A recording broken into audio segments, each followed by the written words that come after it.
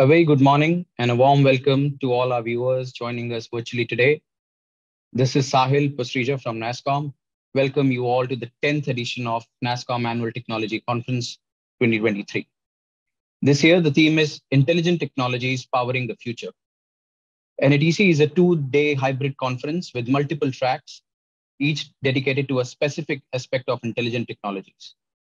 The conference will delve into the evolving landscape of future technologies and their impact on businesses, industries, and the society. We have a two-day packed agenda that we have curated with the support of our core committee members, and would like to thank all our members. I hope you're seeing them on screen now. With their support, we have been able to stitch this all together. So we thank them. Also like to extend special thanks to our esteemed sponsors for their generous support, platinum sponsors, EPAM, ServiceNow, NTT Data, GitHub, and R1 RCM, gold sponsors, Colliers, and Global Logic, Lanyard sponsor, Total IT, skilling partner, Sector Skill Council, and Future Skills Prime, delegate back sponsor, NAV Back Office. Thank you for being an integral part of NATC 2023. Now we are here on day one, which is packed with virtual workshops. The first parallel workshop for the day in Audit 2 is Build, Integrate, and Design with Low Code, No Code. And to cover the same, we have Saurabh Singh, Senior Solution Consultant, ServiceNow. This session will share insights on low-code, no-code solution architecture, how to leverage automated workflows, integrations, intelligent automation, all on one platform, how to govern entire DevApp lifecycle with full visibility into your low-code apps. Now, may I please hand this over to Saurabh? Saurabh, over to you. Thank you. Yep. Thank you so much, Sahil. Hi, good morning, everyone. A very warm welcome to the session today. I'll be just shortly starting the screen sharing, and then we should be good to go. I hope you're able to look at my screen. All right. Yes. So, perfect. Thanks, Sahil, for the heads up. So, just a quick introduction into what we are planning to do today. Also, maybe on the chat, people can comment whether they attended the same session I had conducted, a similar session rather I had conducted last year. If you were there, a part of that would help me in understanding how many of you are rejoining the session. Although from the perspective of today's agenda, what I'll be covering is what low code has to offer in terms of how easy it would be to build an application starting from scratch without using much of a code. We'll be using a tool called App Engine Studio today for doing that, which is a ServiceNow low code offering. So yeah, let's get into the agenda, right? A safe harbor notice. There may be some roadmap related forward-looking statements today. So yeah, just a generic slide on that.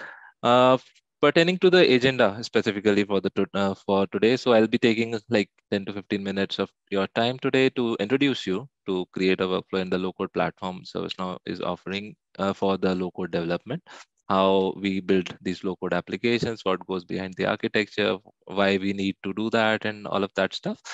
And then I think we can get introduced to the lab platform. What I'll need all of you to do is keep your laptops ready with the browser open, wherein we'll be allocating you some ServiceNow instances, live instances on which we'll be doing the app development for today.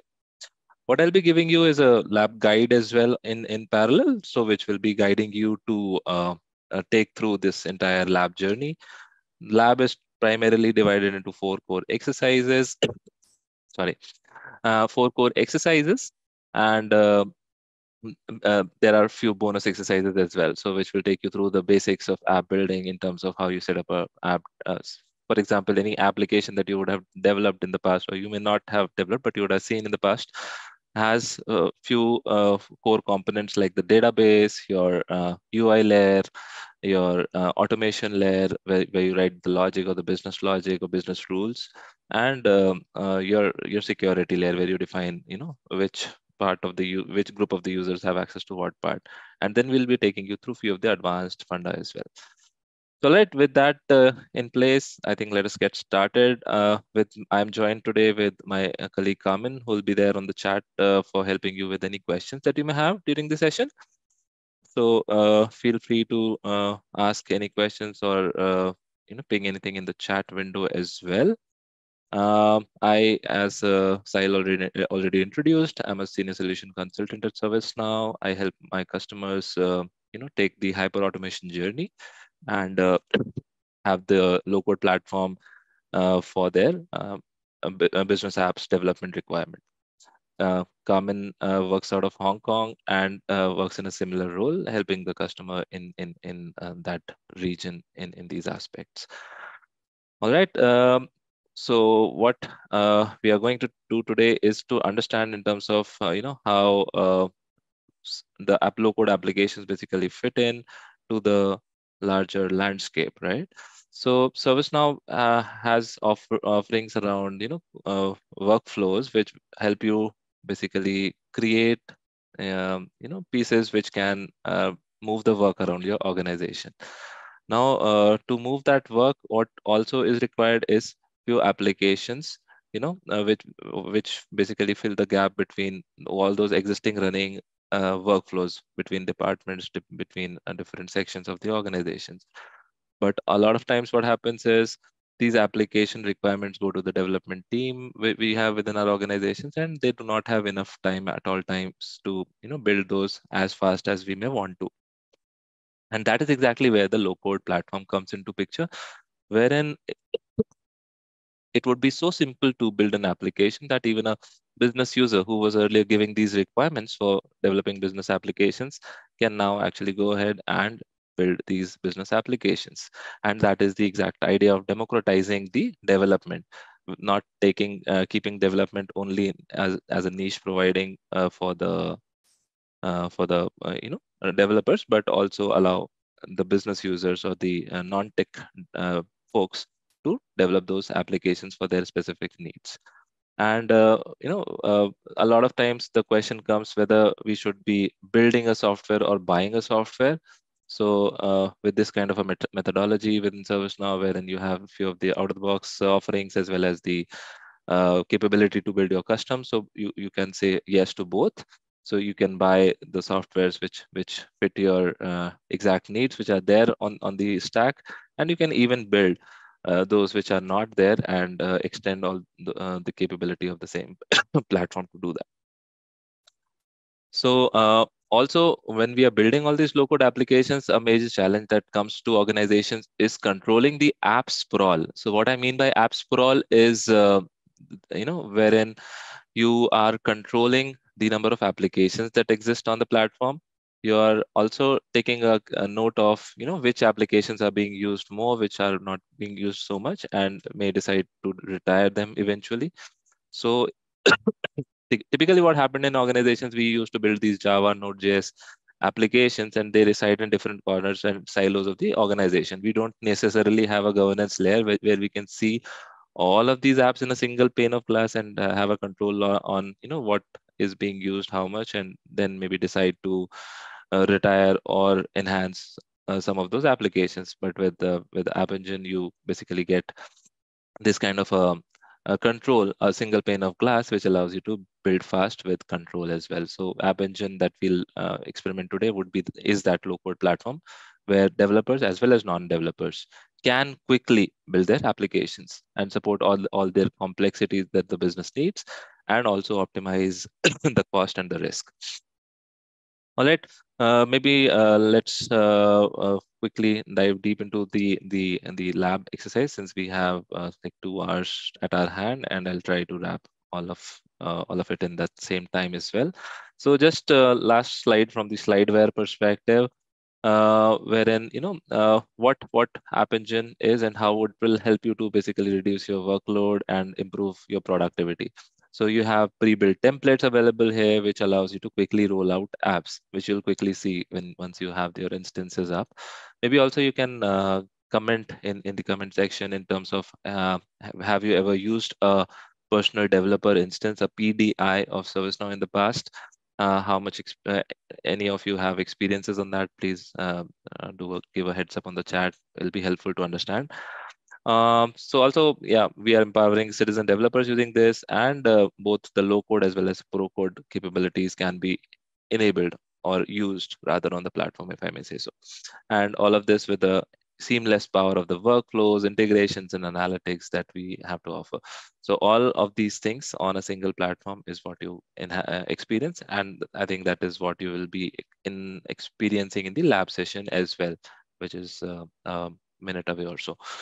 All right, so what we'll be doing today, just quickly getting into the core agenda part of the day. So we'll be learning the value of the low-code platform, and we'll be actually building the application for a real-world use case, which is a travel request application, a simple workflow-based applications wherein an employee goes ahead and requests for a travel, and the manager approves it.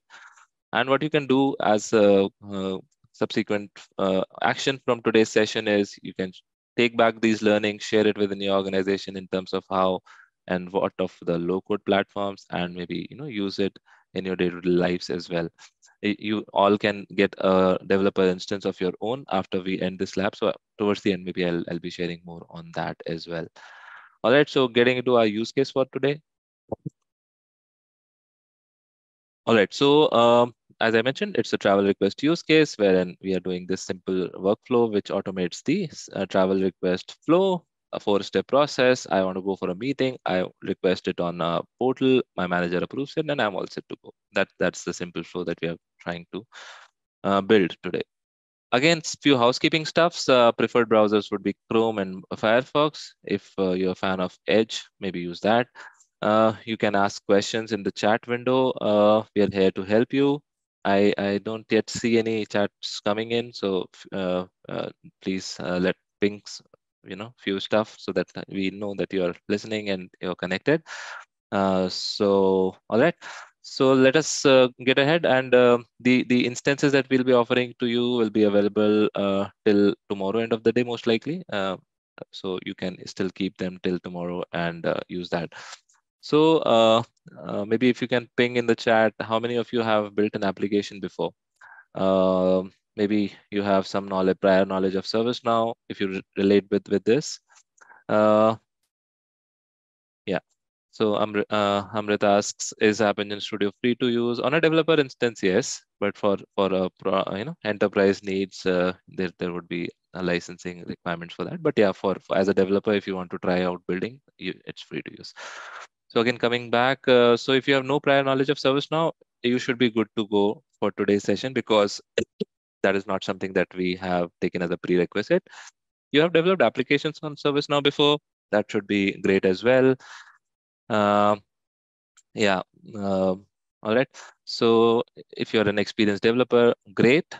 That's not a prerequisite though, but yeah, that will only help you in building things faster. You have experience building using other low-code tools, or maybe even ServiceNow, that's best. You'll be very fast in doing all those exercises, and maybe first one to complete all the bonus ones. All right, so let us get into the build. What I'll request you to take a note of is maybe take a screenshot of this entire thing that you see on your screen right now. And what you can do is use these links. So first link is the one where you'll be going to your instance registration URL. So I'll urge each one of you to just take a pic of it on your mobile phones, so as to keep a later reference, so that I don't spend too much time on this slide as well. I'll just let it be for another 5 seconds while you take the screenshots, and then I'll move on. So there are 2 instance registration links which you see on your screen. So I believe there are almost 200 of you there on the platform today. So yeah, each of the links support around 100 instances. So you can choose either of these. Maybe start with the first one, and in case you get an error, try the second one. And the third link that you see is a lab guide, which would be your low-code lab guide for today, wherein you'll be actually seeing all the details in terms of what you have to build and how you do that. All right, I hope all of you have taken a screenshot of this slide, or a pic of this slide on your mobile phones. With that in place, maybe, yeah, let me get ahead. So if you can just ping me, if that will help. All right, so maybe I would also request Carmen, if you can send a picture of this maybe in the chat if that is possible, or maybe I can do that as well. Let me do that. I'll ping it in the chat so that you all have the links with you right away.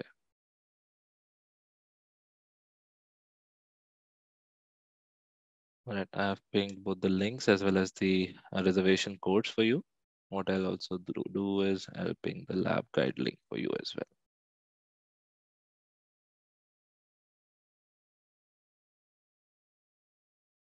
Okay.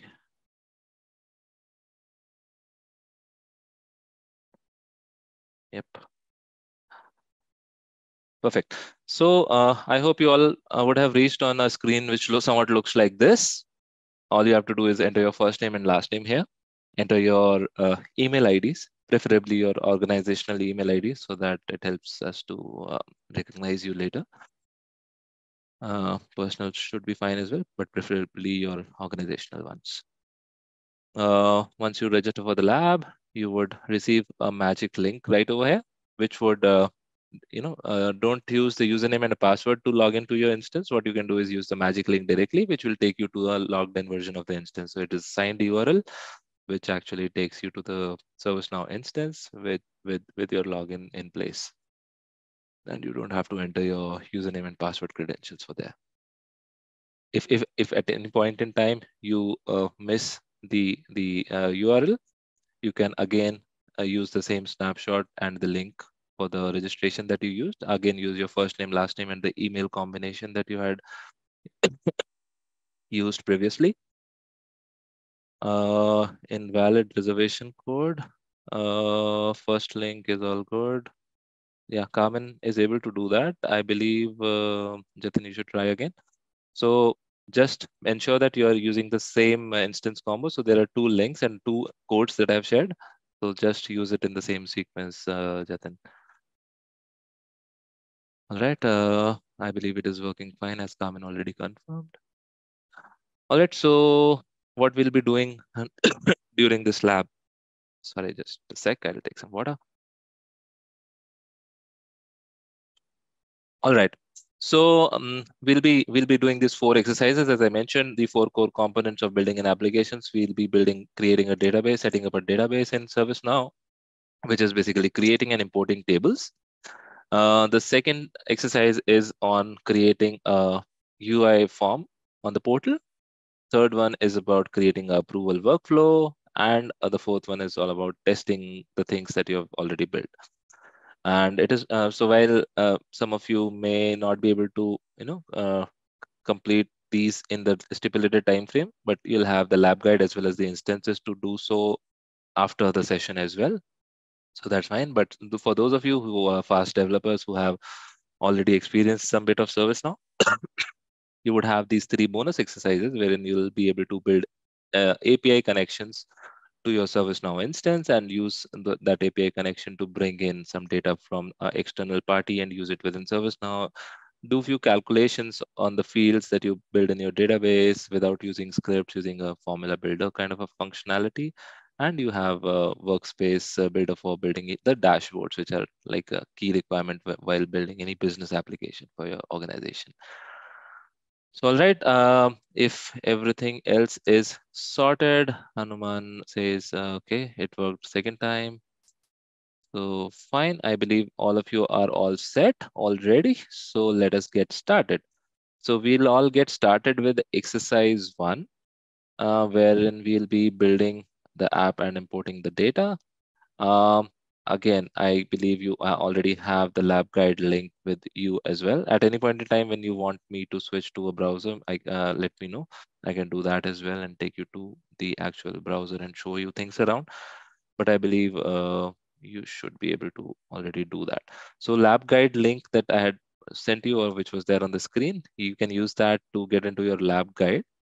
And I'll just brief you through what we'll be doing in exercise 1. Exercise 1 is all about creating an app wrapper, which is a travel request app. A lot of you may face issues with the names and the name scope. So at any point in time, if you are facing an issue wherein it says that name already taken, or for any part of the workflow, maybe the app itself, maybe the tables, maybe the workspace, just try replacing the travel request maybe with the travel request underscore Saurabh for me, or maybe use some prefix, use a number, use any combination like you do in a typical G when you're creating a Gmail ID or any email ID of sorts, right?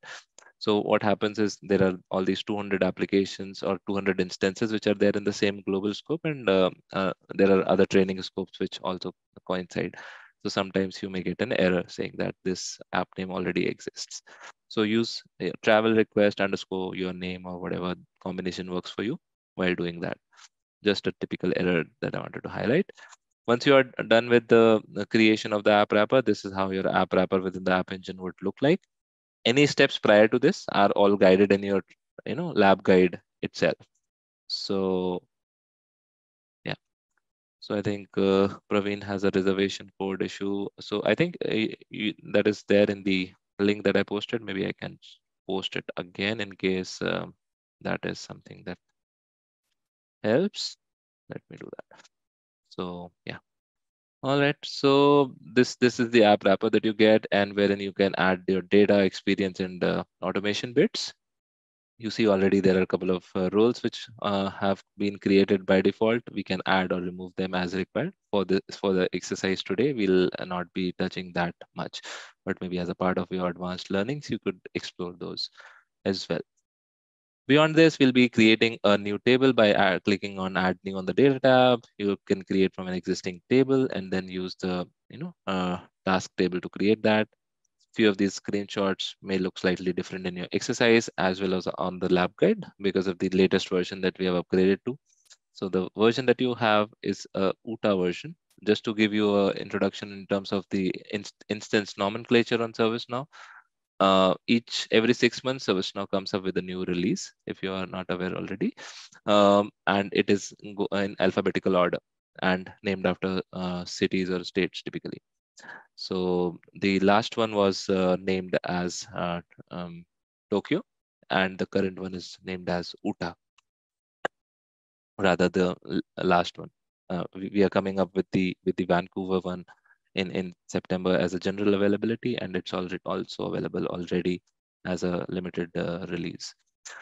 So, all right, that was on the nomenclature part of the ServiceNow instances. But anyways, this is what you'll be doing. You'll be extending from an existing table.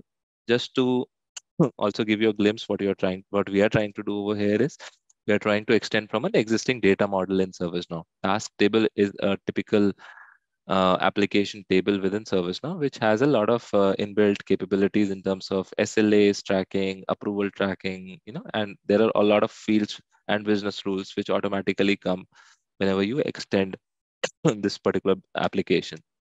So yeah, this tool is deployed on cloud Shubham. So this is a SaaS platform that you're using.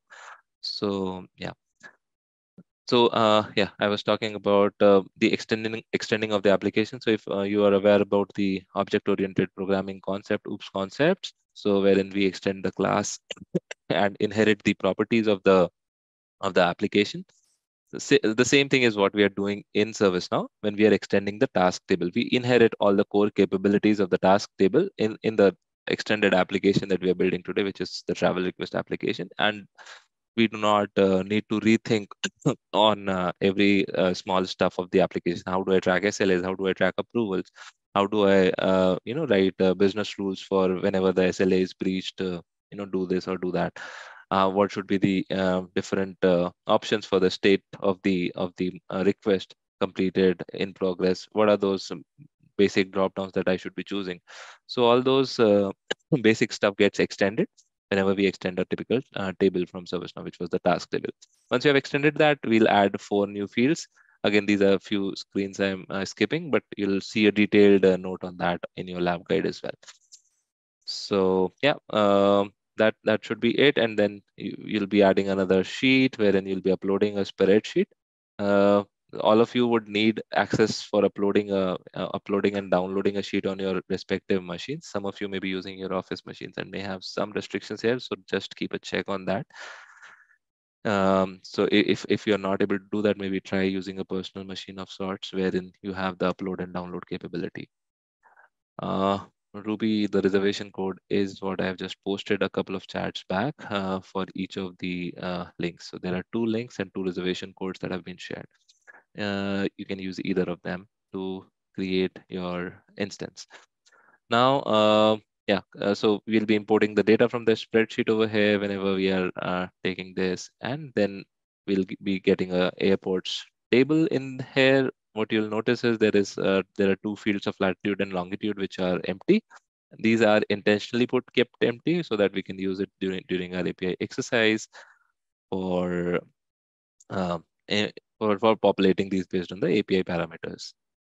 All right, and then we'll be using this airports table as a master table for a travel from and a travel to field in our master request table later on.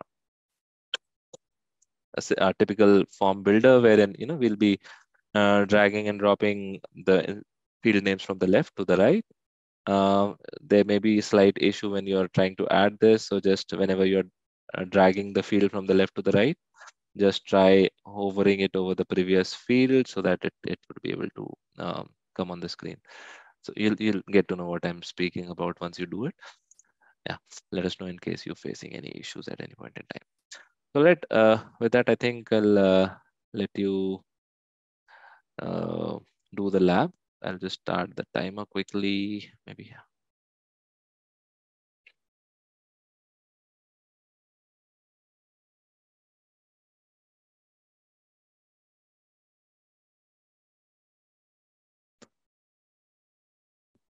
All right, I'll be silent for a bit while you all work on your exercise 1. In case you're finding any issues with that, please ping here.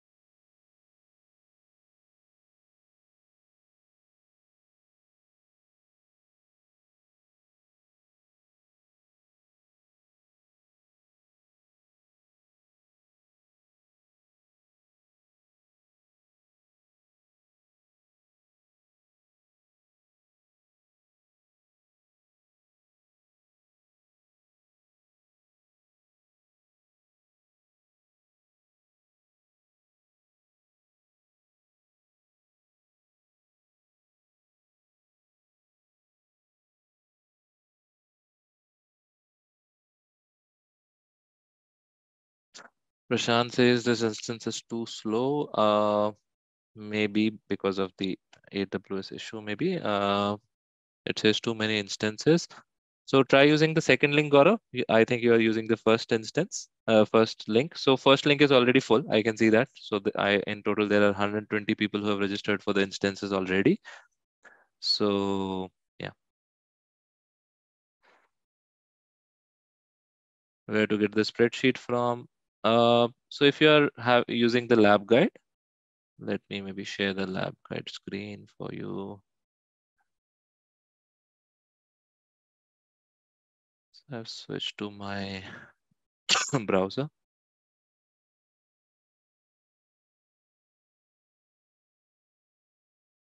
So this is how your lab guide would be looking when you're using that for your work. And I think someone was asking, where do you get your Excel? I think it would be somewhere down over here in the airports.xls. Maybe you can just do a search of it, airport.xl.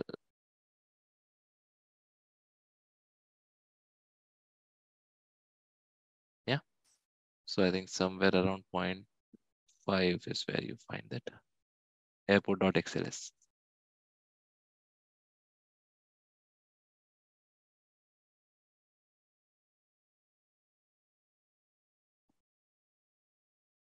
Hope Vishal, you got where to get the spreadsheet from. In case any of you are still facing issues, maybe I can drop it in the chat. Let me know if you need me to do that.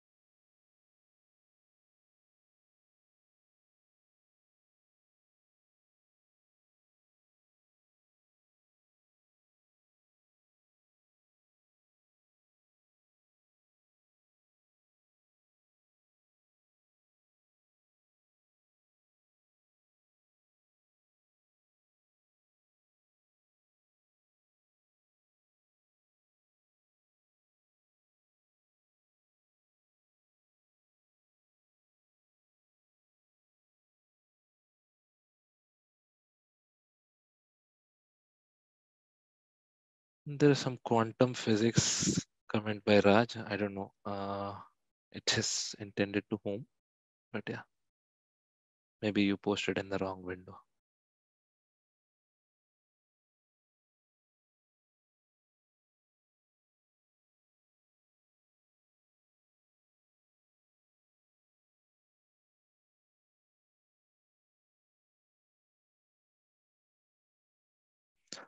Saurabh Kanodia, are you able to still get your reservation code? So reservation code was what was provided earlier.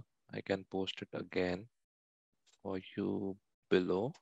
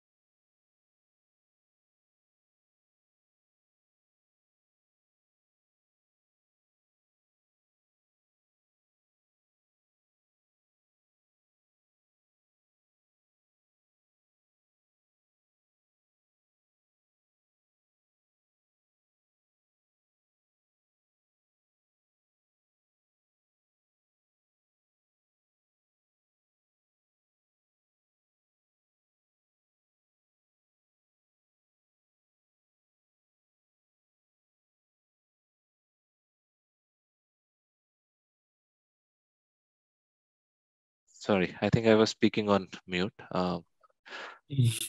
Yeah, sorry.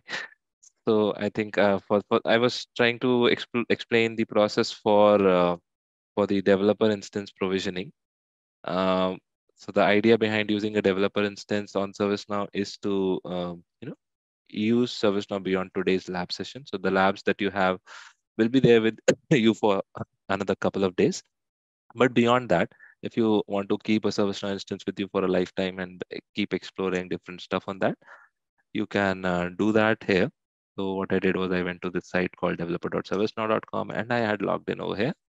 And you can even sign up with your email ID for no cost, and you'll be able to reach out on this particular screen. And then either you can do a request instance or start building. And these are the different releases I was talking about, the alphabetical order one. So S is San Diego, T is Tokyo, U is Utah, which is the instance that we're having today. The current one is Vancouver as well, which is already available, but will be generally available, I think, 1st of September onwards. So you can just request an instance over here, and then you have all these different versions available to choose from, and you can choose one and maybe ask for a request. Maybe I'll do for Vancouver, and you request it, and then it sets up your instance, and you see a completion kind of a bar over here. So it is fulfilling the request right now. So it will get fulfilled, and then you can use this instance for later parts of time as well. Once you're done with today's exercise and you want to further explore the low code platform for building more and more applications. Someone was asking, is App Engine free? So this platform, developer.servicenow.com, is free. You can use this for creating any number of applications that you may deem appropriate. It also has capabilities around RPA. So ServiceNow RPA Hub is something that you can explore. You can even test those things on this particular instance. From learning perspective, you can go into the learn section, and then you have a lot of learning plans available. Most of them for App Engine are free. Some certifications would be paid, obviously, but the learning part is mostly free. So you can take those learning plans as well around low code, RPA, and those kind of things to further assist in your learning journey. Yeah, just wanted to show that while uh, you build the app.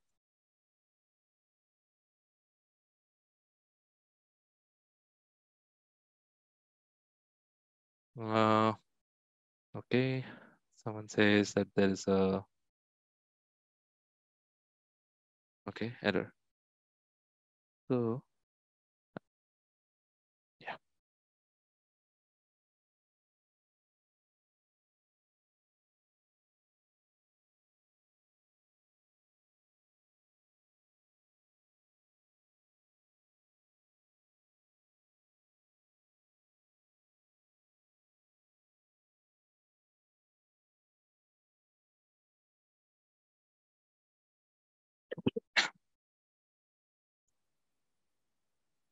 So Arya Bhosle says return date not found in table when it fetched.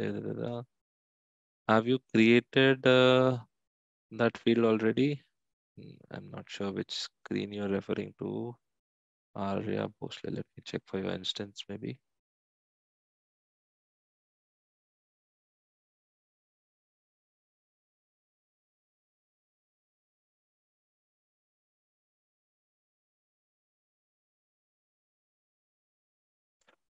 Okay, Arya, your instance is something I can see. Let me log into your instance and see for you what issue you're facing.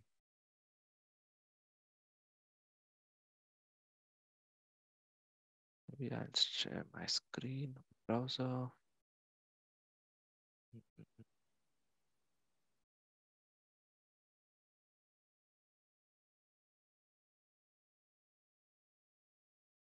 I'm just logging into one of the student instances of Arya just to see what issue she's facing. In case any of you are facing the same problem, you can let me know on the chat. So Arya, this is your instance. I'm logged into travel request is the application that you have created. Okay, you have created this table travel request and your error says got it resolved, need to click saved. Okay, perfect. Time diff formula is not recognizing in return date. Okay, let us see. Okay, maybe let me use it in some other field.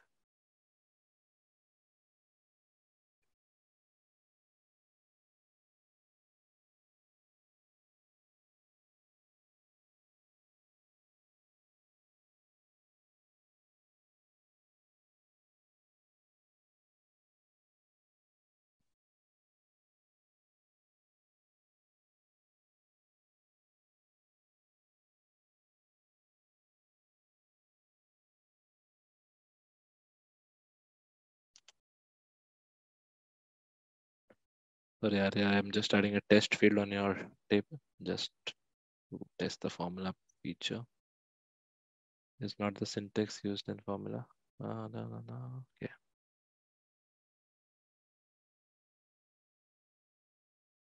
So time diff is not coming as a valid functionality for you, Sadhguru Prasad.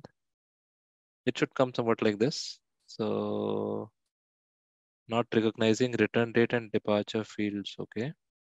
So you should have a return date field on your table first of all. If it is not recognizing, maybe I can understand what issue you may be facing. So once you add the return date and time departure date fields, you save your table, then come back to this screen, and then you should be able to do that. So right now, if you see return date and other fields are there for Arya's instance already. So on this instance, we're able to recognize these fields. But yeah, if we had not saved it, it sometimes shows that these are not available. It isn't auto-populating field if we use a star as a prefix. Why? I'm not sure if Sandeep, I understood your question fully.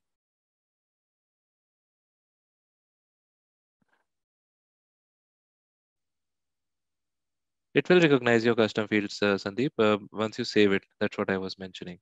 So once you save your table field, so for example, let me create a custom field here maybe and show it for you live. Okay, I'll just exit.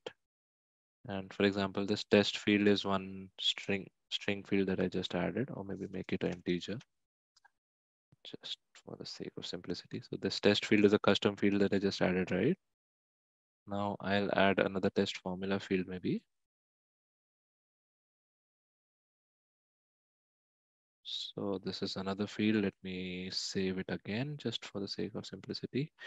And now when I go to the test formula field in my side panel and add the formula.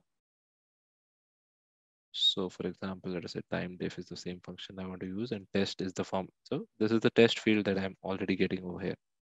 I think that should solve your problem, Sandeep. Saving the table. Just confirm if you're able to replicate this on your instance. Or maybe I can go to your instance and look at it. Yeah. Maybe just confirm once you're done. Just move back to my slide. Okay, did the timer stop?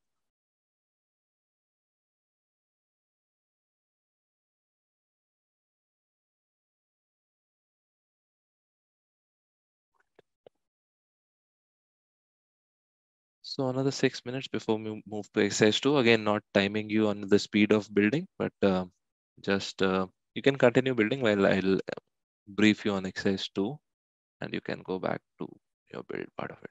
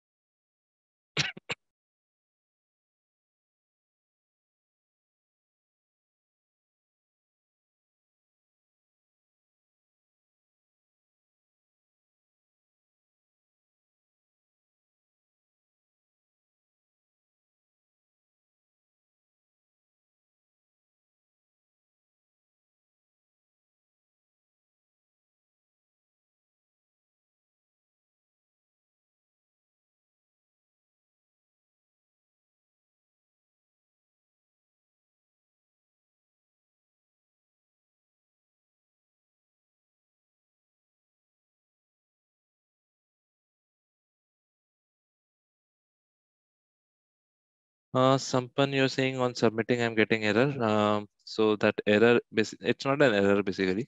So the App Engine instance that you're using is a ServiceNow instance, which is a part of the larger ecosystem of the CI/CD pipeline, if you are familiar with that term.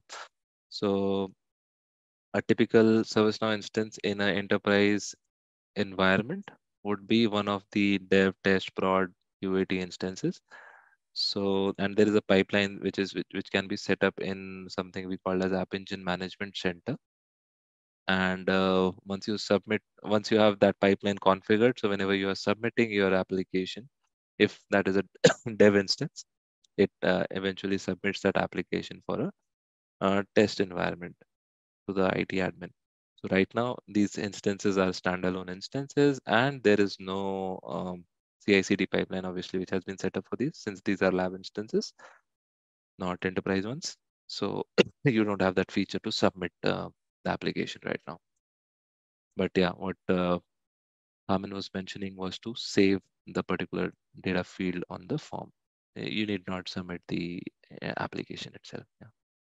For testing the application, you won't need to submit it. Yeah, because that is the typical trap we fall into, that for having our application live or for testing, we would need to submit, but you don't need to submit your application. You can just create different parts of the applications and test it within the framework.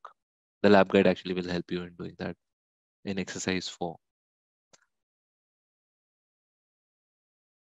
Shreyas says was scared of the timer, but the docs are amazing. Could be done without assistance as well. But yeah, just by referring the guide. Exactly, yeah, Shreyas, that is the idea. And again, yeah, as I mentioned, timer is just for the sake of sanity on time and a time check. Since we have a limited time today and wanted to facilitate this, I'm not, as you said, it is self-sufficient from the guide perspective, but yeah, for the issues that you may be facing, that is, that is why I am here.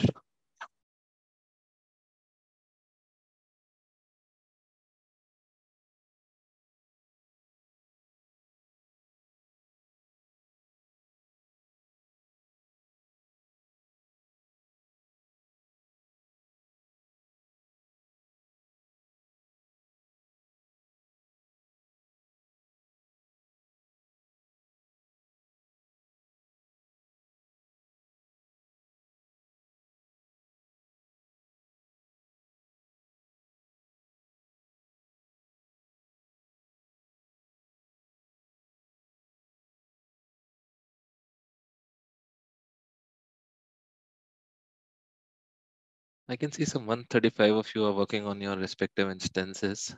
I don't see enough questions. Either it is too simple or, you're all able to follow it. Can you check the link is not working? Okay. I think Sandeep, right? For you, the download is not working. Maybe your organization has restricted that functionality. Let me see if you're able to download it from the from this chat. I'm not sure if we can send in files on the chat. Amrit, can we do that? I guess not.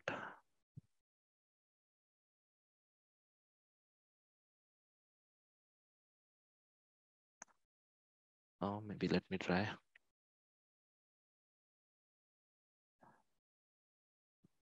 So Amrit, what I'm trying to do is, Sandeep, what I'm trying to do for you is send this airport.xl over the chat. If you're able to receive it, uh, you can try downloading it from there. If not, maybe yeah, that's a network restriction that you're having. So if you can use another machine, try doing that.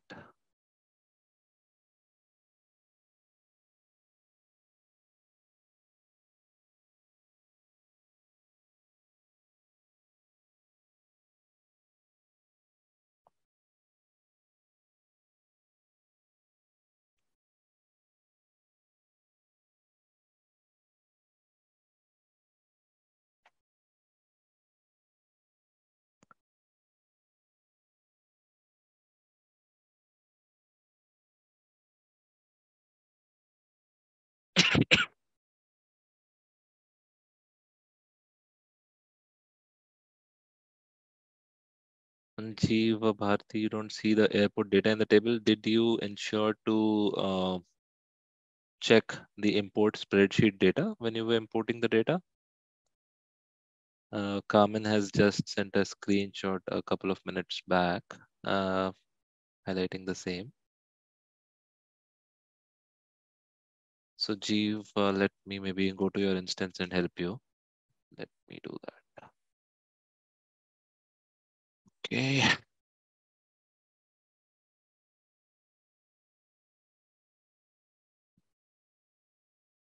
See you here.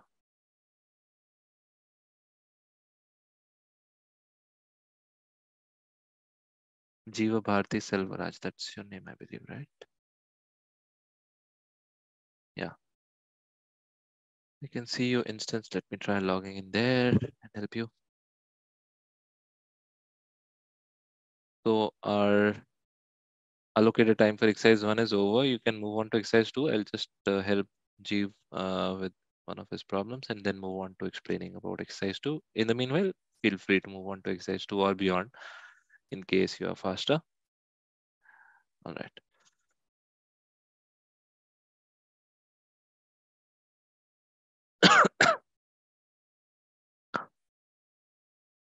And maybe what I can do for Sandeep is that I can upload it for you as well. Since your machine does not have a upload feature or a restriction on the download, maybe I can help you with that as well. Sandeep Kumar. So in the backend, actually, I can see all of your instances. And okay, there are a lot of Sandeeps in our session today. Sandeep Sharma, Sandeep Arora, Sandeep Singh. And where is Sandeep Kumar?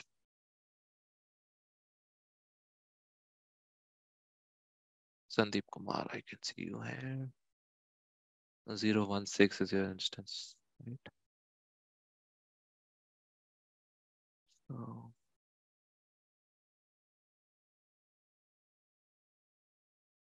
okay, let me share my browser screen for you to see. So I'm right now in Sandeep's instance. I'll go to the App Engine Studio.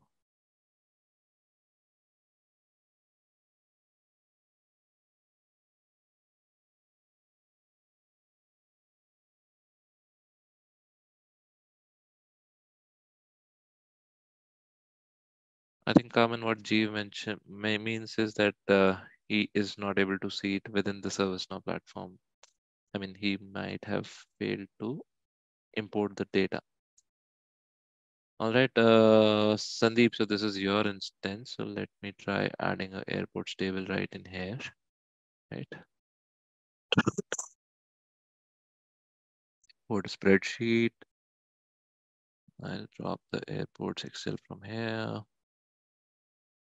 So, Jeev, again, maybe if you can pay a little attention to my screen right now. So this was the place where Carmen was mentioning to import the spreadsheet data, which you might have missed. I'm just doing that, and we can see. So we are creating a new table, create a new table, continue.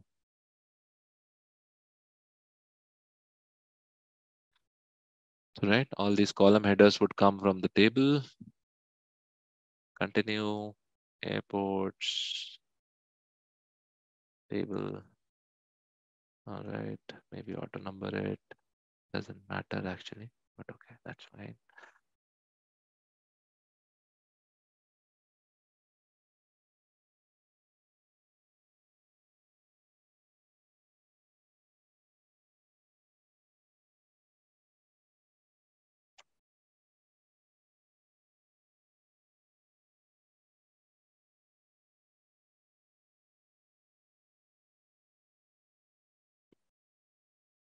All right, done. So Sandeep, for you, there is a airports table right now. G, maybe you can look at it. I just imported this, and this should supposedly have the airports data, which it has, right?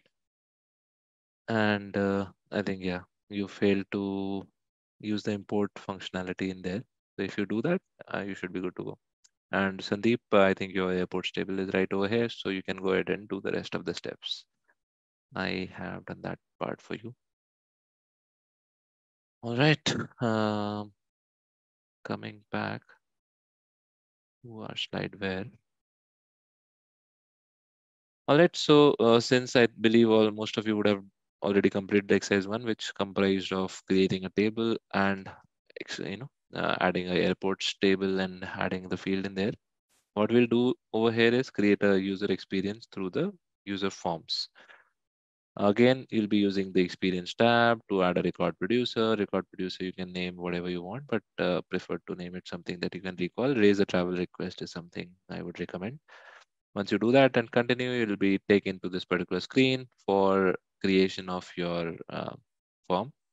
Again, it may look slightly counterintuitive, wherein you again will have to create the same fields that you've created in the table, but think of it from the perspective of if you have designed a typical application wherein you create a database in MySQL and then you are creating a HTML form wherein you are again creating the tags for the respective fields and then creating a mapping, get, put, and all those kind of things with your backend SQL database.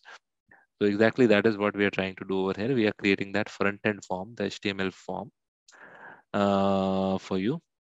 So yeah, these are the different steps. So again, the destination is nothing but the table where your record producer will eventually produce a record for. Why it is called a record producer?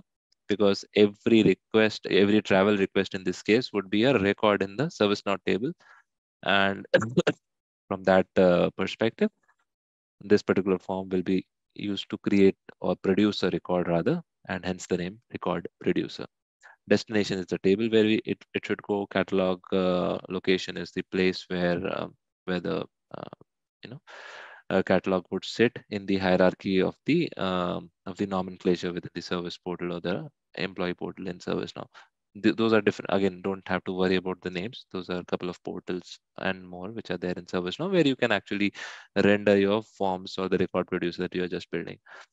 Once you are in the questions tab is nothing but the fields for the table for the form that you want to build, and you can define different sections. For example, information section would be where you'll add your dates and location, and dates and location section is what you can add. And then within each of those, you can add a question of type, whichever is mentioned in your lab guide for each of the respective fields. For example, choice field for a travel from and travel to, and likewise. All right, and eventually the final form on your portal would look somewhat like this. Again, to have a fancy image like this, you can add one in the initial place. So basically, you'll have to add one somewhere over here.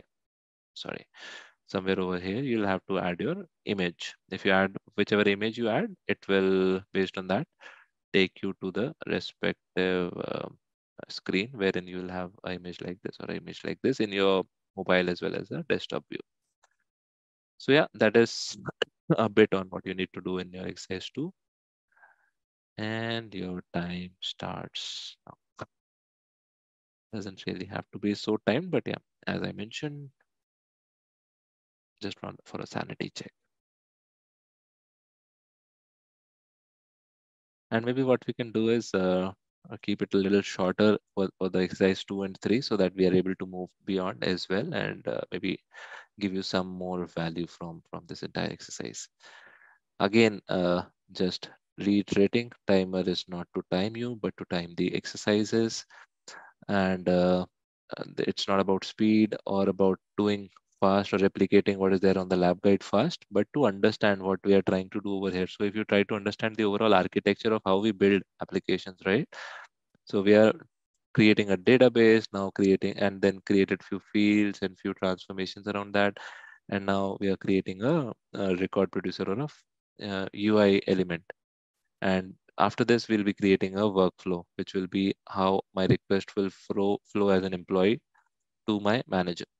So that entire cycle is what we are building. So if you can relate it to any other use case that you may have in your organizations or in your real world, you would be able to see larger value out of this exercise. Again, this is not a see and replicate exercise. It's aimed to give you a glimpse on what are the what are the possibilities, and how you can leverage low code for creating your applications. And maybe while you're doing this, I'll just take you through typical low-code applications that you can actually build or think of within your ecosystems around, what can be built on a typical low-code application. Travel and expense is something what we are trying to build in this one. It could extend to some use cases where you want to integrate with your ERP as well, build on top of SAP, kind of a procure to pay cycle, kind of a purchasing contract system or a operations related app or a supply chain, or all of these could be different areas. Maybe if you want to take a snapshot of this, feel free to do that. So these could be typical use cases that you may look at. Again, don't want to disrupt your flow from the build part of it, but also want to give you some more value out of this large exercise. Also, another stuff I wanted to talk about in this session today, and I don't think I'll get time after 12, so would cover that maybe right now, was around Gen AI. So from the Gen AI perspective, ServiceNow is enabled on Gen AI now. So wherein you can build better apps with those chat GPT capabilities, right? That are available in the market right now. And that there are other LLM models that are available as well on ServiceNow. So ServiceNow has a partnership with NVIDIA and Hugging Face, which actually gives us those Gen AI capabilities, which allow us to accelerate the app development and also augment the user experience. How do we do that? So faster development through features like text to code, text to flow, assisted configuration and extension. These are a few features around that. Text to app is something which is phenomenal. I'll just show you a quick demo of that, maybe 5 minutes or so, and you'll see how what kind of a shift it would do to the ecosystem where a business app user can build an app for their enterprise just by writing a single line of prompt. So, and obviously simplify development by assisted deployments through the AI.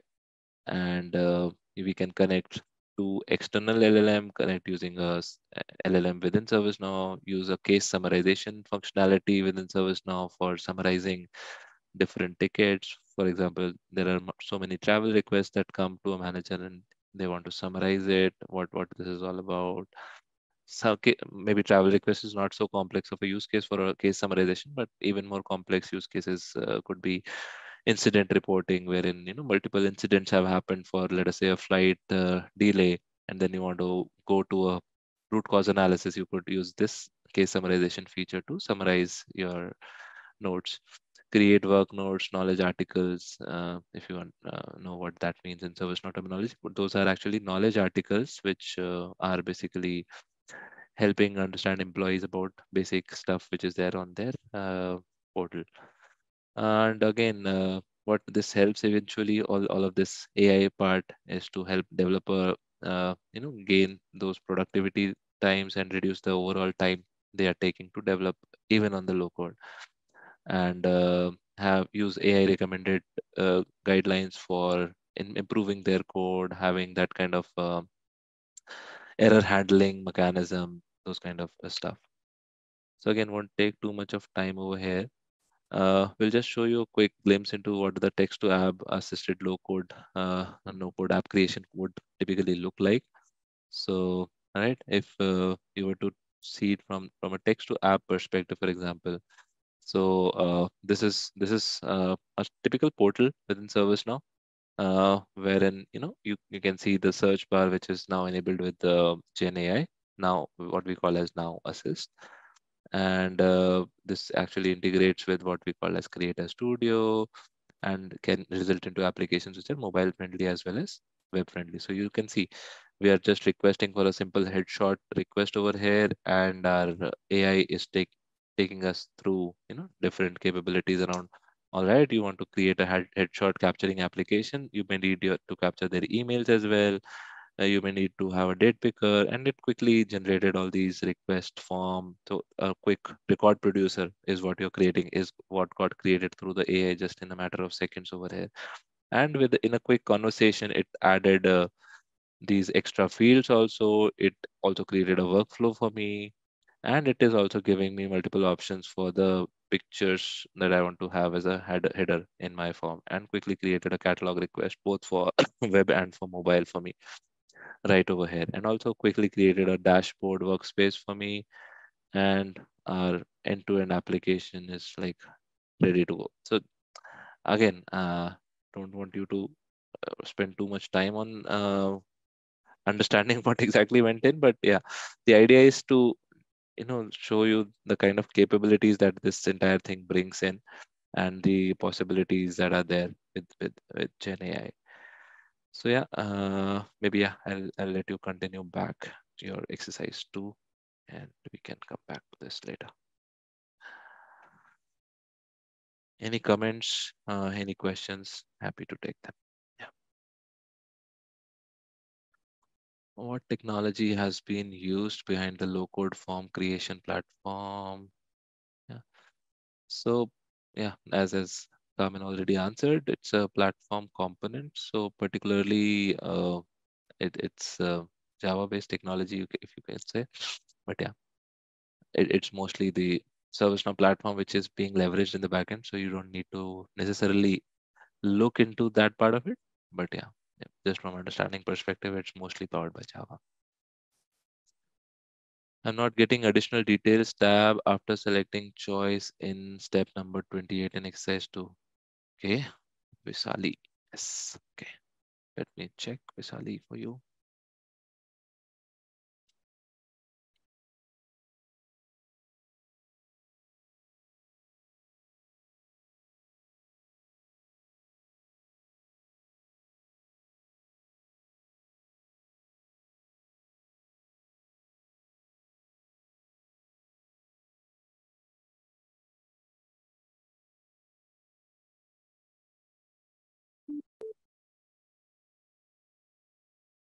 Alright, step number 28 is what you're mentioning.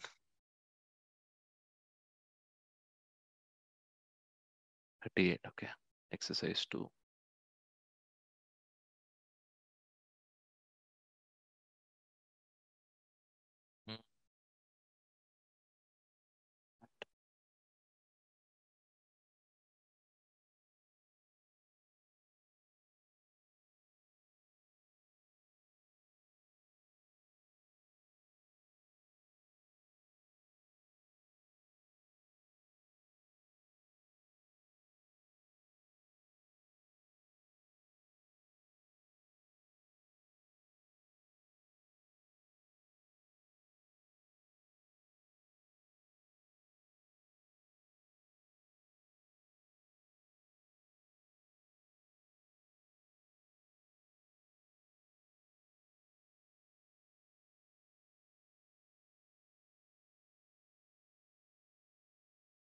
Hmm, sorry guys, I just got a call. So yeah, let me share the browser. So step number 38 is what you were referring to, Visali, right? You're not getting the auto populate issue. Okay. Da-da-da, na-na-na-na-na.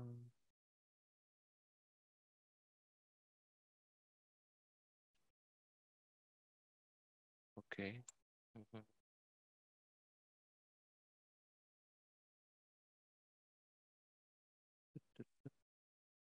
Maybe I can go to your instance, Visali.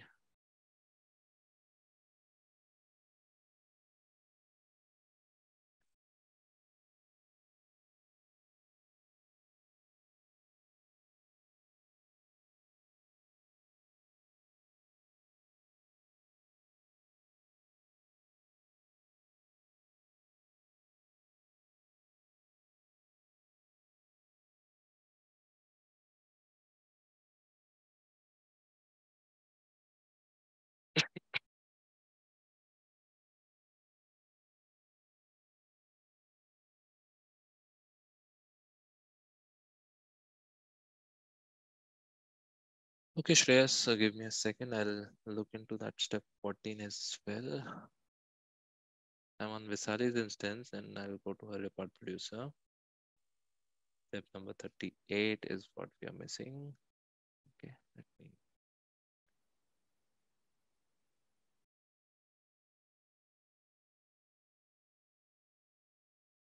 leave.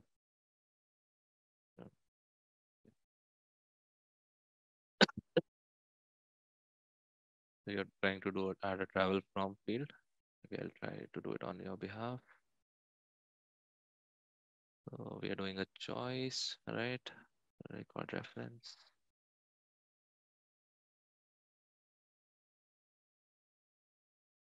Okay.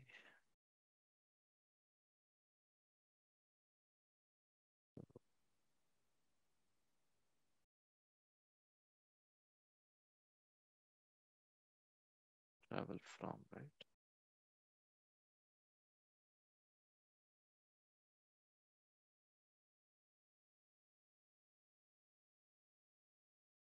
Okay. Now you already have that where you're departing from. Okay, you don't have it.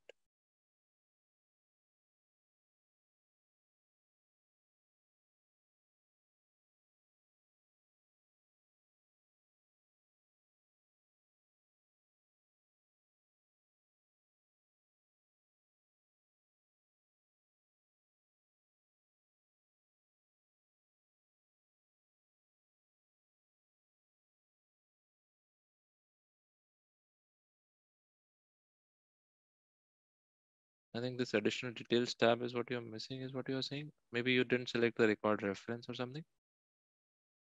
So yeah, airports table is what we are referring to. I don't know what it is called in your environment. But yeah, that should solve your problem. What is the pricing or cost for using this platform? I think this may not be a right forum, Sanjeev, to discuss the pricing of this. Maybe we can connect on LinkedIn or something and we can take it from there. Uh, okay, no catalogs are available for me in step 14. What is step 14? Sorry. Step 14, okay. That's fine, Shreyas. You can ignore that. That won't make a lot of changes. But let me see. 15. You're saying in this location there are not any service catalogs available for you. Um, you can skip that step altogether as well if you want. But yeah, should be there. One of the three should be there: resource, technical catalog, service catalog. Okay. Sadhguru says, question reason for travel, can ServiceNow not read the metadata from underlying table field? Okay. It can read, but just in this case, we are trying to capture the reason for travel from the user, right? We need to enter three choices again on the experience form, hence asking. Okay, you are asking the choice field that you created on the back end side. Why is it not reflecting on the front end? So yeah, again, I would give the same analogy. I mean, something which you have created in MySQL database versus what you're creating on your HTML form. You'll be again creating that on your front end. So yeah, right now this is how it works. But yeah, good suggestion for a product improvement perspective. Right. So then you should have seen a drag and drop approach. Yeah, I think Carmen already answered your question. I'm going through questions again. Da-da-da-da-da. Gyan says step 26 does not show option question subtype drop down fixed values. It should. I don't see a reason why it won't. Please show step 26. Okay. What's step 26 about? Okay. What we are trying to add? A new field for reason for travel. Drop down fixed values. Okay. Da-da-da. Question. I think this one already has a reason for travel. So I can maybe edit this. Yeah. So this is the reason for travel field. It is a choice, drop down fixed values. Reason for travel is a field on my table. I'm mapping it to a specific field. I want to call that label as a what is the reason for my travel. Is there anything beyond this? So mandatory is what we want to keep it checked. So what's the exact issue here again? If you want me to show it on your instance, maybe I can do that. But yeah, that will take longer. But I am not really seeing what could be the problem. Does not show option question subtype drop down. Hmm. So if you're doing it as a text, you won't see that. Only if you're doing it as a choice, you would see it. So maybe you're choosing a wrong question type. Gyan, if you can check on that. I'll let this instance as it is otherwise. For Visali. Visali, I hope your question is answered. I'll keep it open until you confirm. All right. It's not showing the reason. So reason for travel should be a field on your table as well, Gyan. So if you were to go back to your table, just also ensure that you've added a field called reason to travel in your table as well. So let me leave this and go back to my table. And this looks to be familiar to WaveMaker. I'm not sure what WaveMaker is, Hanuman. If this is another tool, maybe, yes. I have not seen it. Right, travel request field is the table, the request table, right? So our question field, sorry, what we were, the reason for travel field, right? Should be here. So if I were to switch to the fields and look for reason for travel, right? This reason for travel has to be there in my table as well, right? And otherwise, how would I find it there in my catalog record producer? So that should be the next level of action you should be checking. If you call your field something else, that, or if you, let us say, have called it travel reason, the travel reason is what you should be looking for in your record producer question.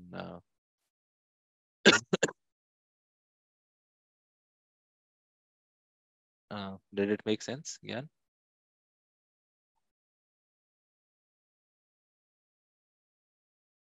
I'll wait for your answer. All right, and maybe another functionality I could show you here is the schema view in the table. So there are multiple tables that we are trying to link over here, and also we had extended the task table, if you remember, in the beginning. So the schema view is where you can actually look at what all different tables your base table is linked to. So for example, our travel request table is linked to all these different tables in the backend. A lot of these relations are not what we have created by default by ourselves, but as a extension from the task table, they automatically got created. So this airport table is what we have linked ourselves, which we see in this light blue shade, and in this purple shade, whatever you see are all automatically extended from the task table. All right. So that was one thing I wanted to show as well. Then you have the spreadsheet view and the fields view as well. So spreadsheet view is where you'll see your different data elements whenever the records get created. Right. Maybe I'll move back to my slides.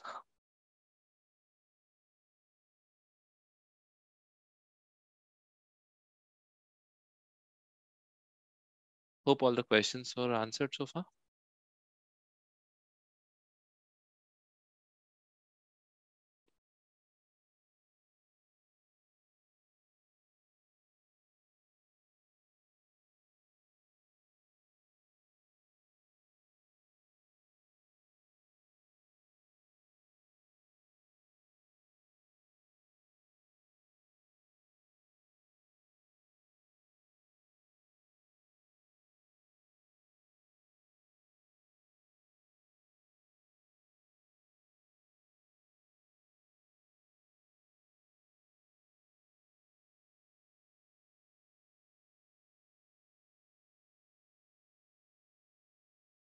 For access to users, okay.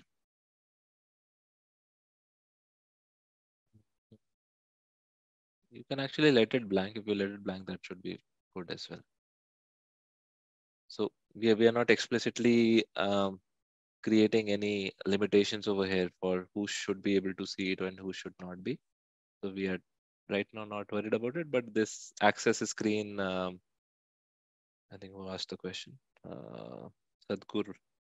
Uh, this access screen is more relevant when we are trying to build a production grade application and when we want to restrict the access for our record producer to a particular user group. So yeah, you can leave it as it is for now.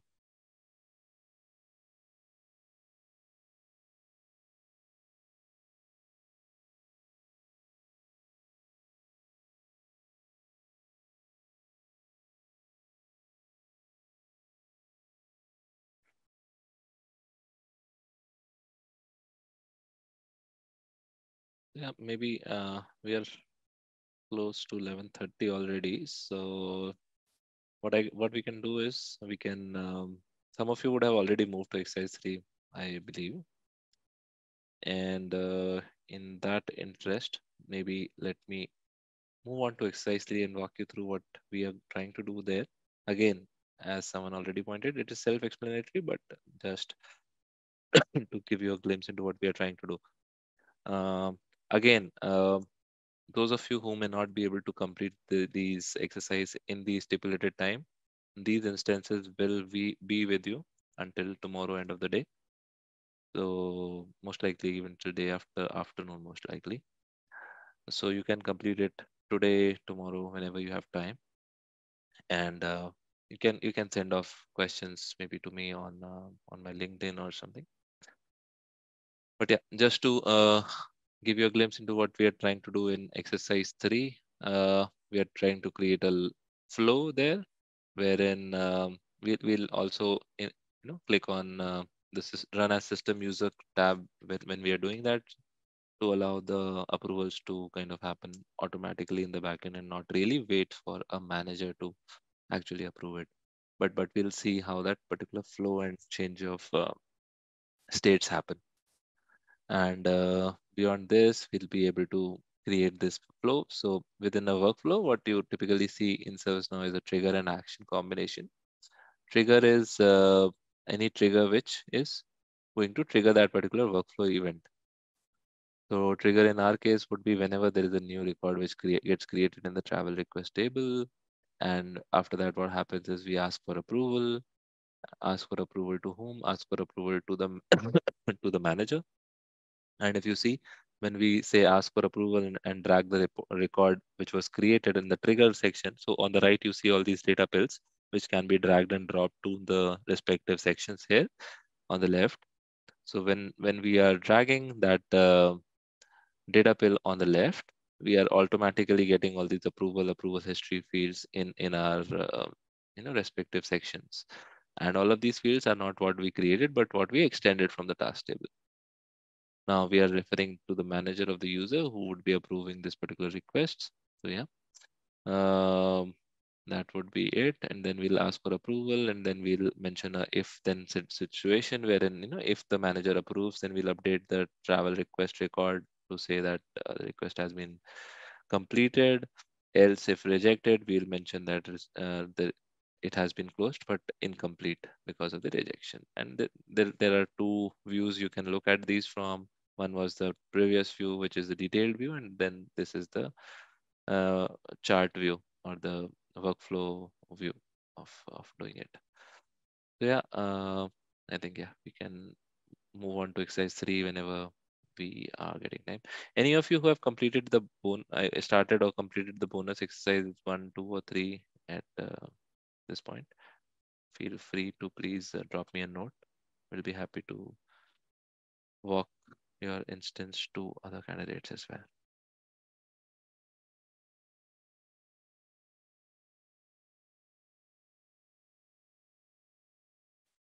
Where are these instances hosted? Yeah, these lab instances are hosted on AWS mostly. Yeah. But if you were talking about the customer instances of ServiceNow, so ServiceNow has its own data centers in different geographies where we host our instances, our customer instances on our own data centers. So for example, for Indian customers, we have a data center pair in India as well. And there are, I think, 7+ pairs globally where we can host the instances for our customers. But yeah, for these lab instances, these are not that private, and they are hosted on AWS.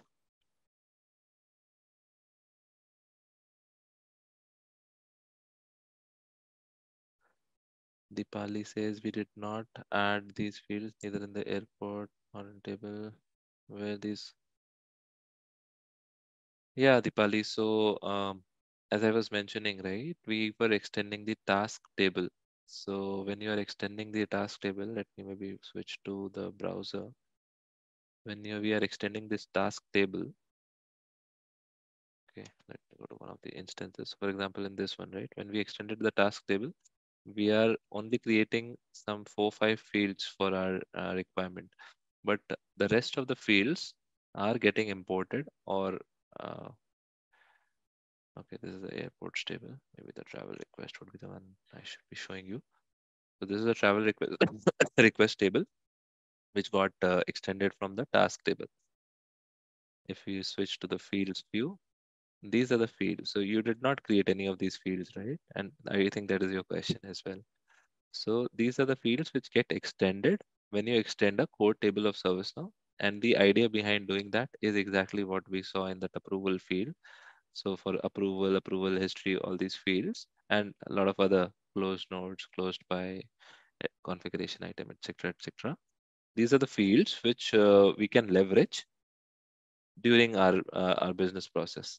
And which is not the scope of today's discussion, but if you were to go into the policy and rules part of it as well, there are a lot of access control lists, client script, business rules that also get added as a part of the import that we did from the task table. So this was a task table that we had inherited, and as a matter of that inheritance, all of these different scripts, UI policies, etc., have got added. Again, what these refer to and what uh, we can use these for. So these are primarily for kind of a pro development where we want to write some scripts and etc. on top of the low code application that we build. So this is where we can leverage these. So yeah, I think that would have answered your question. And just to filter all the fields that you have created, so you can also choose this option called hide extended fields. So that will only show you the fields that you actually had created as a part of your workshop. And yeah, does that answer? Getting an error while trying to add return date in exercise 2. What is the error that you're getting, Piyush?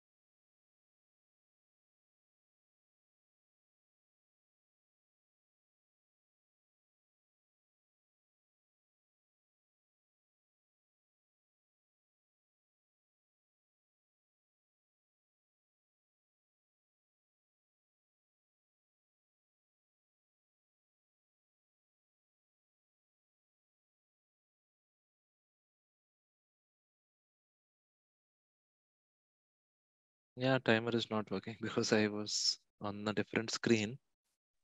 Okay. Yeah, I think it pauses when I switch screens.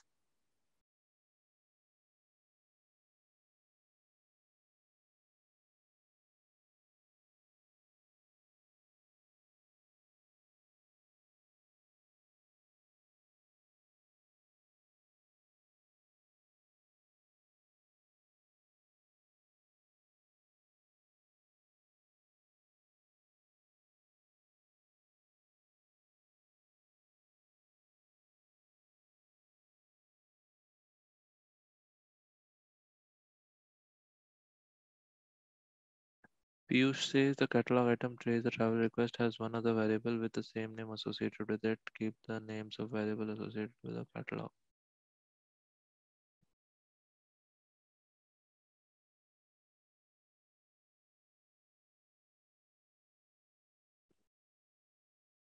Right.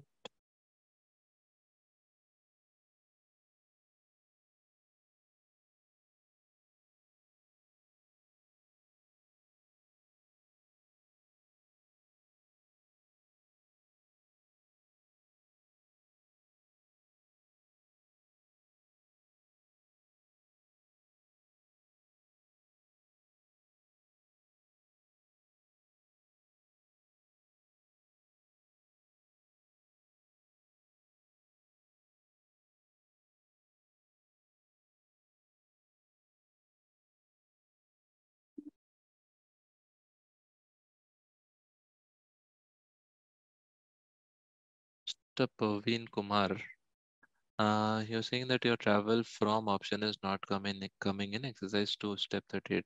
Can you check if you added the travel from option in your primary table, the request table itself? Uh, Airport table is taking long to import for Dhruv. Okay, Dhruv, I can check that for you maybe.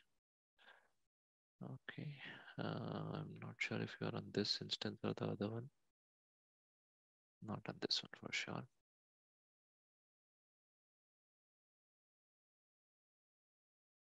Dhruv, Dhruvavardhan, right?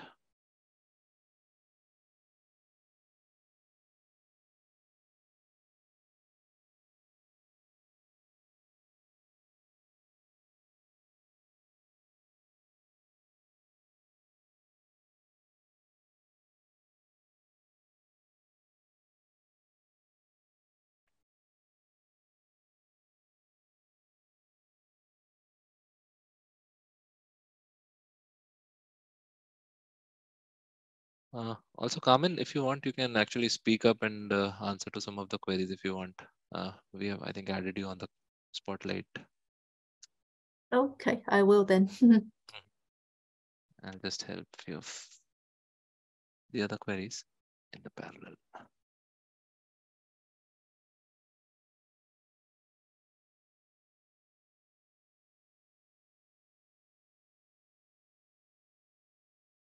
So, whose instance was this? Sorry, Dhruva, right? So Dhruv, okay, you are saying you are facing issues. So maybe because of some restrictions in your environment to upload a Excel sheet or something. Maybe I'll just try to add it on your behalf if that is okay. Hope that should be fine with you. So I'm just importing a spreadsheet for you. Drop the airports here. Import the spreadsheet data for you as well. A new table and yeah, create a table, new table and continue. Should I add or can skip this step? Actually, Parveen, you would need that travel from field. Ideally, you should have created it in your travel request as well. Then only it will show up. As I was mentioning in a separate exercise, right? If you have not created that field in your base table, you won't find it on your record producer either. So if you can check, I'll just quickly show you what I mean. I'll just complete this adding of airports table as well for Dhruv. Dhruv, I think you would have taken longer on this particular screen where it was adding data. So let's see if it is faster for me.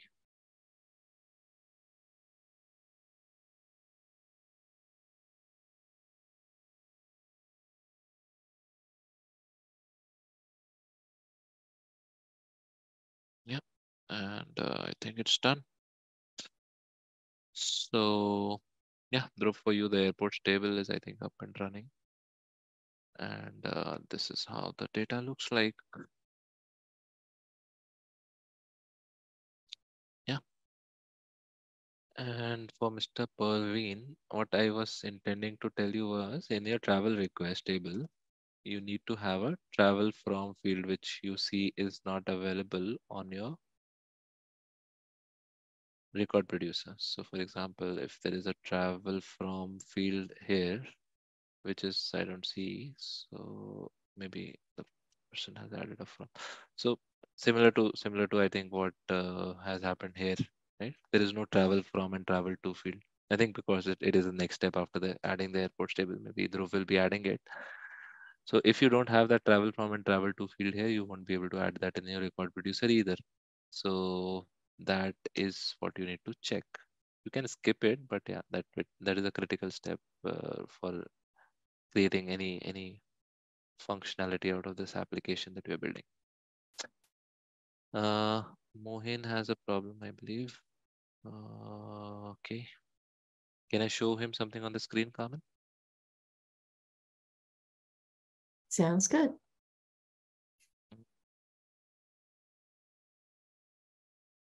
Top horizontal bar, black in color. Click. So what exactly? I sorry, I didn't get the issue of Mohin. Carmen, if you can help me with that. The user can't find the global search. So what they need to do is go back to the main ServiceNow screen, which is the original tab. And then there's like the search little icon. Yeah, if you click into it, then you can type the name. Right.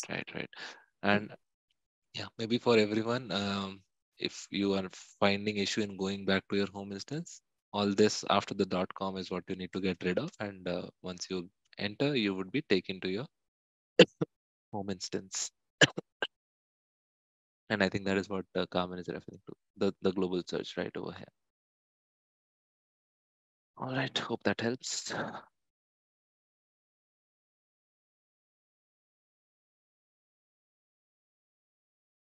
So essentially, the core part of the exercises that we were to cover, we have already done till almost, exercise 3. Exercise 4 is mostly about testing it.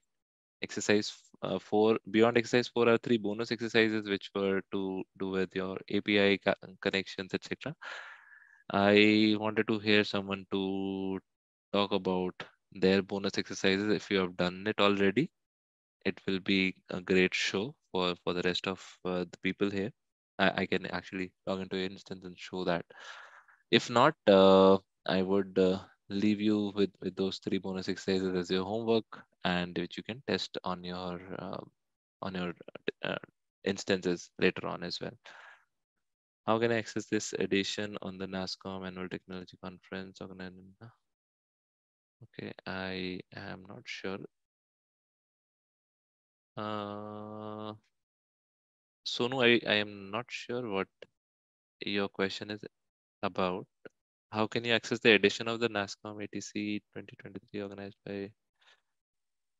So you intend to say how can you access us during the event tomorrow in person? We'll be on a stall in, so I mean, marked as ServiceNow there. I'll be there in person as well. Happy to meet you there. But I think uh, there may be something more to your question. If you can clarify, that would be helpful.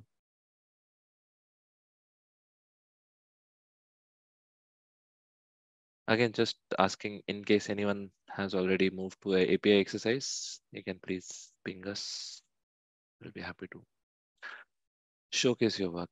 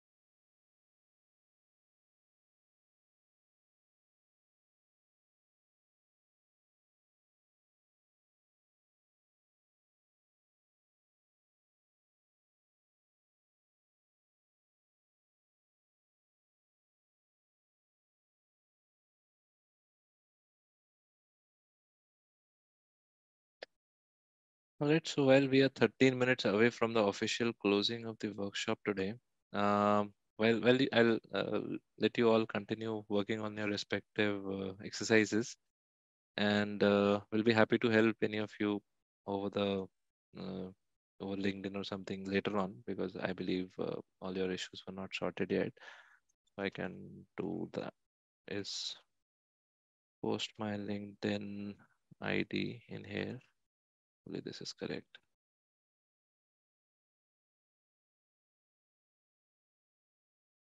Yeah, it is. So you can just connect with me on LinkedIn and let me know any issues if you face in there. Maybe give it to you as a link.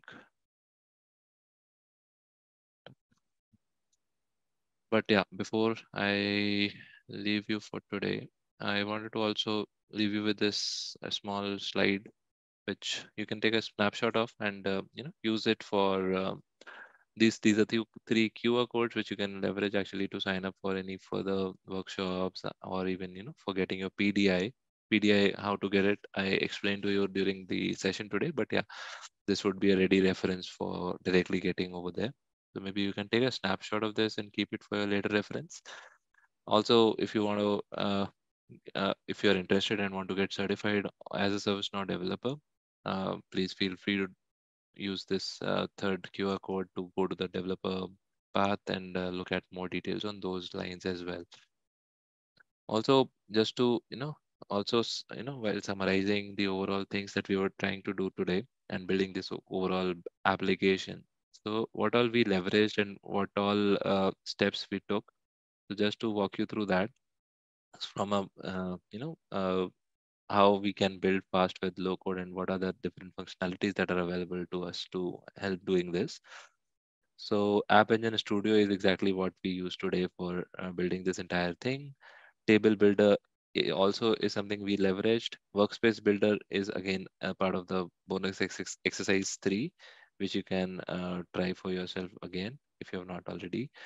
And then there are all these platform tooling capabilities around workflow, integrations, UI, UX, pre-built components, and experiences that we leverage to create this larger low-code application. Now, coming to the governance bit of it, as I was mentioning initially, also there is a workflow to it, which takes care of your entire life cycle of the application, right from the intake to the retirement of the application. So, wherein you get to control the app sprawl that you create with the application.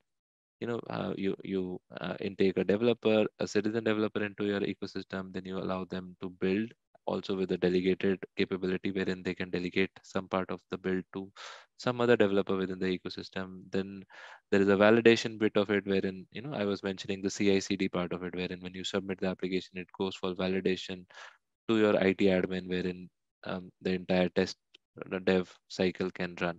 So all those instances can get configured in dev test prod framework as a typical CI/CD pipeline, and then you deploy it and maintain the application and can continuously monitor and, if required, retire the application eventually. And all of this with capabilities around app scoping. So what we are creating today is a scoped app, which has its own scope. What I mean by that is there are two kinds of application within ServiceNow that you can create. One is a global application, which are typical out-of-the-box applications that you might have heard on ServiceNow, ITSM, ITOM, those kind of applications. And then there are these scoped applications, which are their own, live in their own contained scope and do not really uh, create any hindrance into operations of any other application on that, and at the same time remain in the larger ServiceNow instance. So you do not create an app sprawl and also do not create a any hindrance with the existing applications in there. Pipelines and deployment I already talked about. CI/CD we talked about as well. Automated testing also is something that gets triggered whenever you move your app across the CI/CD pipeline from app to test or test to dev. Sorry, dev to test or test to prod. And yeah, likewise, there is an instant, once your instance is live, you have an instance scan capability wherein you can keep a monitoring of your health status of your application. And also just to give a quick glimpse into what we are doing here on App Engine, we give a complete capability on one platform to create a rich application. So what we did today was pretty simple in terms of adding tables and forms and logic and workflows. But beyond that, you can create your custom portals, mobile experiences, chatbots on ServiceNow. You can add it to connect it to an external RPA or even use ServiceNow's own RPA. Actually, I would encourage you to look more on that in our developer site as well, and take more inputs around that. And then AI ML capabilities is also something which is inbuilt on the platform and get leveraged in different components of the ecosystem. And all of these can also work in tandem with what I showed from the Gen AI perspective in the generative AI world, wherein you can use the summarization features, you can use text to app kind of features eventually, which is in the roadmap, obviously not live right now. But yeah, that is where we are getting, wherein with a simple text, you can actually roll out a complete full-fledged application. And obviously real-time discovery and mining of improvements that can be done to optimize the application that is already present. So all of that for entire cycle gets delivered from end to end over here. Again, yeah, happy to take any questions at this point or even later on. We can connect on LinkedIn as well. And yeah, I'll let you continue building your exercise, but wanted to logically take this session to a conclusion as well before we wrap up. All right. So yeah, continue with the exercise 3 or 4, whichever you are on right now. Happy to take any questions on any exercise where you may be stuck at this moment. Yeah.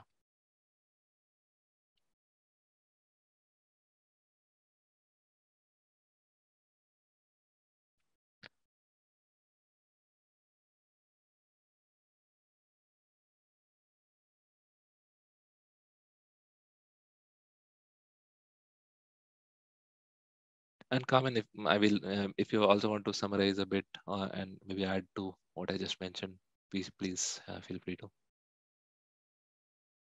So Carmen is joining us from Hong Kong today and was helping us with all your lab questions, etc. So does each OpenAI tool falls in one or both categories as an encoder or decoder? I am not sure if I got your question fully, Parvisha, but I mean, I can talk about ServiceNow's OpenAI capabilities. So yeah, ServiceNow has integration to OpenAI in general from the external world in terms of the Chat GPT kind of a Azure an integration, and also has its own now LLM model which it can integrate to. I'm not sure of what your question entails further on the encoder or decoder side. If you can elaborate maybe slightly more, I'll be able to help. Sandeep, sure, we'll be happy to meet you tomorrow on site.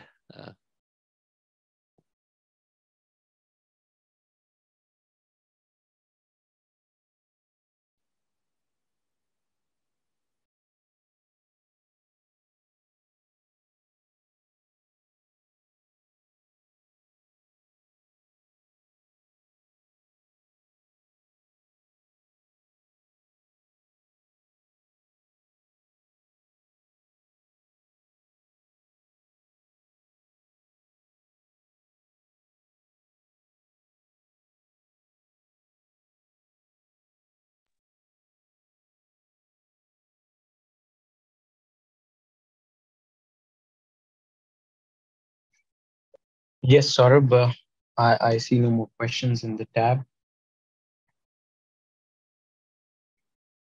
Can you hear me, Saurabh? I can hear you, Sahil. Yeah, very well. Perfect. So I guess there aren't many new questions, as I said, so we can conclude this session.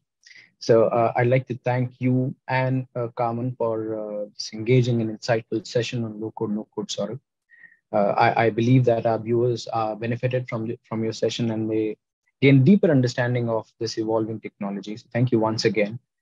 To our viewers, we've come to the end of first parallel workshop in Audi 2. Second workshop will start at 2 p.m.